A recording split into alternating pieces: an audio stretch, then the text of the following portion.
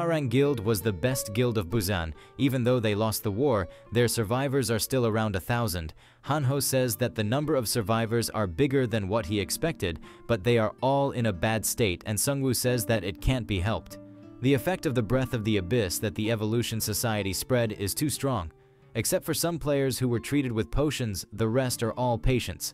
The vanguard of the Yamato Guild alone was over 2,000, and now the size of the follow-up force would be at least several thousands. Sungwoo knows well that this is time to get some reinforcements. Hanho says it's unfortunate, but if they had the surrounding area under their influence, then they could have asked for help from other guilds, and Sungwoo says that they have to increase their distance from Busan as much as they can for now.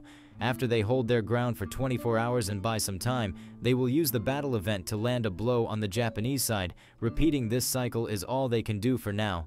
Hanho says that none of the 3 modes, including all-out war, duel, or capturing, will give them an advantage in this war. But before that, everywhere the Sword Saint goes, he brings destruction. If they don't take down the Sword Saint, then this war won't end. They are unable to stop him even by driving the monsters of the nearby dungeons towards him using the summons. Hanho sneakily asks Suzuki Ren if he knows any weakness of Akata Akira, since he was pretty close with him, but Suzuki has no idea about his weakness. Sungwoo says that the Sword Saint does not keep promises. Suzuki Ren says that Sungwoo must know a lot about him. Suzuki Ren says that he don't have a choice. Before the fall or even after that, he had no choice. Before the fall in Kyushu, Japan. Ito-ryu is a small swordsmanship dojo in a corner of downtown Kyushu. Yushin, Hokushin, and Ito Shoden Ryu are only named same as the other Ito-ryu sects in Japan, but they are just completely unrelated dojos. In a dojo, a master is instructing his students saying that a sword is a weapon for murder, and it's just a tool. But although merely being a tool, its value changes if it contains a story, and their Ito-ryu sword is like that. The sword that the wife gave to the husband hoping that he will return alive from war. The sword that the master handed over to the disciple hoping that he will protect himself in this rough world. The sword that was handed over in hopes that the vassal will become an honorable person. Although all of them are swords, they were used with care, as they were objects that contained someone's heart. But a sword is bound to be ruined no matter how well you maintain it. Blocking, cutting, or slashing, after enduring all that trauma it breaks, but we can't still leave them to be destroyed. The kind of swordsmanship that uses the precious object without ruining it. That's the kind of swordsmanship you must learn from now on. The Kidmaster seems to be talking to was young Suzuki Ren. Suzuki Ren needs to fully analyze his own condition as well as the enemy sword state, and on top of that, hone his skills to the limit for the type of swordsmanship that minimizes impact on the weapon. Suzuki Ren has been training harshly since he was little, although it was hard at first, but Suzuki Ren had talent for this, but it was not what he chose for his future. After some years, someone calls out Suzuki Ren. His friend tells him to hurry up since it's getting late for his appointment with Haruka. His friend Kenta keeps on pushing him while he tells him to stop since he saw a game-like window in the sky. Haruka gets angry at both of them for being late. After some time they arrive at an anime exhibition. A lot of people showed up for the exhibition. Kenta says that there are so many people here since this anime is now developing into a subculture of Japan. Haruka asks Ken if it's okay for him to be here since he was busy training at the dojo with his father on his anniversary. Suzuki Ren says that learning swordsmanship was not his choice, but he had a lot of talent and he had already surpassed his father's skills as the successor of Ito-ryu. His father tells him to stop hanging out with his friends and neglecting his training, and Suzuki Ren asks his uncle if sword skills are really required in today's world. They are now in the 21st century, which is the era of scientific civilization. Even if he sharpens his skills though, extreme training to the point of exhaustion, where will he ever use them? Plus, day after day the number of officials in their dojo is decreasing, and now there are only 2 left. And he never once properly got to play with his friends Kenta and Haruka. His father says that he feels sorry for him, but Kenta cuts him off saying that you need someone who can inherit the dojo. What he is worried about is not his son, but the dojo that has been passed down through generations. With that being said, Suzuki Ren steps out of the dojo while his father keeps begging him to stop. Suzuki tells his friends that even if he has talent for using a sword, but how is he supposed to make a living out of it? And Haruka says that his father must have something in his mind. Kenta says that it's hundreds of times better for Suzuki Ren to not inherit the dojo. Ever since he was little, he lived a hard life, and he was always full of wounds due to training. Suzuki actually likes manga and anime more just like him. Kenta flares up as he says that their future is not decided yet. Rather than inheriting the dojo, They should become amazing otakus together. Suzuki is thinking about how he is going to tell his friend that being an otaku is not a profession and they can't make a living out of it. After a few minutes, the fall happened and the class selection screen appeared in front of them. Just as expected, most of the people present around them were shocked at this new turn of events. Suzuki Ren is thinking that even if they are inside a building, it can't get this much dark from just an outage. A bright flash of light happens. After that, the players are represented with a lot of different class cards. All cards have different functions and different numbers of stars on them. Kenta tells his friends to quickly pick up cards since he saw this sort of thing often happening in novels. Suzuki Ren had also a feeling that something big is about to happen, and he starts searching for a card with the most number of stars. First of all, Kenta picks up a class card. Kenta picked a fighter card and the system dropped 2 gauntlets for him. Kenta quickly equips the gloves and he made a guess that they should be hunting monsters and evolving their abilities just like in games, while Haruka got a staff after picking a healer job. Suzuki Ren picked up a swordsmanship card, but the system did not drop a weapon for him. A few seconds later, the power comes back. The players become a bit afraid and they quickly start heading outside since they are all otakus. They had an idea that things like goblins or some other weaker monsters can start appearing anytime now, but most of them stop near the entrance. They can see though the windows that the goblins are massacring the people outside. After the players band together and get rid of the goblins, huge orcs start making their appearance around them. The players become even more afraid and they start running away in fear. Most of the buildings around them start burning due to the massive explosives going on. After a few minutes in a building, Kenta, Suzuki Ren, and Haruka made it alive this far, but they are totally exhausted, and Kenta is thinking why this tutorial is too hard. Suzuki Ren is thinking that the reaction of people around them were quick since they have seen a lot of anime and manga. But the number of monsters is overwhelmingly large even though the players reacted fairly well, but monsters are continuously pouring out where more people are gathered. Since the rescue team is not here yet, then it means that this is not the only place where it is happening and they will have to find a way to survive on their own. Haruka is afraid, but Kenta tries to relieve her by saying that Suzuki picked a high star class, and he is the one who dealt with most of the orcs as well. Suzuki fought with the orcs using the sword of a dead person, but it's already in a bad state. He can't wear equipment other than a sword, and he cannot even pick skills which form when players level up.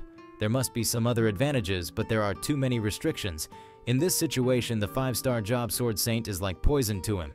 5 days after the fall, the battle of survival between the monsters and humans is ongoing on a large scale. Suzuki Ren and his friends need to make a choice if they want to survive. They are all deprived of sleep, and it's been quite a while since they ran out of drinking water and food. They no longer have the means to maintain their physical strength. On the other hand, as the number of people has decreased, the monsters have scattered and there are less of them around. Suzuki Ren can get out of this situation on his own without a weapon, but he can't betray his friends. They were the only ones who supported him through his hard times. Kenta was thinking the same thing, and he asks Suzuki to get out of there on his own. Suzuki bursts out in anger, but Kenta says that he is not telling him to abandon them and run away. Suzuki can get out of here and find people who can help them as well. Since the monsters can't find people, they have started to fight among themselves, and maybe because only 3 of them survived, even the monsters are not coming for them anymore. If it's just the 2 of them, then they can withstand the orc attacks until Suzuki returns, and Haruka requests him to do the same. Suzuki Ren knows well that he cannot find anyone for help in a burnt city like this, and his friends are making up excuses because they think they are holding him back. Even if he is able to find someone, they will not be willing to risk their lives to help some students. Kenta puts his hands on Suzuki and he tells him that he needs to survive no matter what. Kenta is shivering with fear, as he knows well that this plan is ridiculous. All of a sudden, they hear a loud sound coming from outside. These cries seems to be coming from the monsters who are in a pickle. The orcs are running toward a single target and it looks like the rescue team is here. Suzuki and his friends make it out of the building. The premises of the building looks clear for now. All monsters went in a single direction, so Kenta suggests that they should slowly follow them. A few meters away, the monsters are in a skirmish and they are having heavy casualties. They are getting shredded to pieces and the player seems to be using a sword. This person turns out to be the father of Suzuki Ren, and he single-handedly killed off all the orcs. Suzuki Ren makes his way up to his father. Suzuki asks his father if he came all this way alone, and if there was no rescue team, and his father tells him that he knew well that his son was not dying to these mere beasts. Both Haruka and Kenta are overjoyed, but Suzuki saw something out of place. There is blood coming out of his father's mouth. It turns out he has been stabbed on his back by a knife. All this time, his father was dealing with the monsters while having a huge sword wound on his back. Suzuki's father says that he was afraid that he might never be able to see his son again. Suzuki says, "Father, you cannot die from such a weak wound. You always said you were strong." His father replies by saying that he is not strong. Even while teaching him the swordsmanship, he was afraid. It was the only thing he could have passed on to his son. In his mind, he had doubts if he should teach his son the sword while the world was moving in other directions, and whether he was a hindrance to the growth of his son. But now he is relieved that he taught him to wield a sword. Thanks to that, he will definitely be able to survive in a world like this. These prove to be his final words as signs of life fade away from his body. Suzuki Ren cries out loud for the loss of his father. After that day, it was just like his father said. He was able to survive just fine in a world like this thanks to the sword skills he learnt, plus he was very compatible with the Sword Saint class. There were many restrictions on his class, but his stats grew as he leveled up, and although he could not use skills, the extraordinary physical abilities could make up for it. He also made a little reputation by helping people. Some players were discussing how a player called Sword Saint saved someone from the orc lair and a few more people from a hobgoblin maze. At the same time, some shady people were listening to them. After a few days is the time when he met Okata Akira. Okata Akira asked him if he is the Sword Saint who has been going around saving people. Okata Akira has his friends, and he tells him that he should be careful if his name is known by people. Now that the world is like this, the bad people will be targeting famous people like him. Suzuki Ren asks him about what he is going to do to his friends. Both Kenta and Haruka are alive, but they are unconscious. Okata Akira tells him that he just wanted to become the famous guy's only friend. That's why he kidnapped them. Suzuki Ren drops his sword as he is thinking that he never took into account the malicious intents of people, and how far can someone go in an environment like this. After a few days, Suzuki Ren is hunting a boss monster. The boss monster is quite strong, and he is the physical type. Suzuki Ren manages to cut off the ankle of the boss to drop him down to the ground. Suzuki runs toward his head to finish it off, but he gets kicked by Okata Akira. Okata Akira says that you should not be hunting boss monsters on your own. They decided to hunt together since Suzuki Ren refused to kill people. Okata Akira lands the final hit to gain the most amount of experience points, and he asks for the understanding of Suzuki Ren since they are close friends. After that, whether it be experience points or hidden quests rewards, everything was taken away by Okata Akira. In the end, he even took the reputation of Suzuki Ren, and people thought that Okata Akira was the Sword Saint. People start praising him for saving so many people from danger, but some people say that they heard rumors that the Sword Saint was just a kid, but the female player says that it must be a fake rumor. After hearing their whispers, Sword Saint asks Arhata to come forward. Okata Akira tells Arhata that he will soon be saying farewell to his friend. After that, Suzuki Ren snapped back to the present and became silent. Hanho says that maybe he treated this poor guy too badly in the past. Hanho tells Sungwoo that Suzuki seems somewhat similar to them, but things seems to be tangled up for him. And Sungwoo says that you are right, and maybe he is a bad ending version of ours. They could have ended up as Suzuki Ren if they had been done in by that vampire lord. But Sungwoo says that they had near-death and life experiences as well. The last order given to Suzuki Ren was to help the ninja unit eliminate the Necromancer and withdraw. Okata Akira told him that he would free Kenta and Haruka if he accomplishes this task. Sungwoo is about to tell him something important that he found out about Okata Akira from the memories of the 1st Division leader, but Sergeant Kim interferes him. It turns out the Beastmen are making a move. Hanho tells Sungwoo to look at the sky. Some kites are coming from the skies as well. On their front are the Beastmen from the Evolution Society, while they are being tracked by the ninjas from the back.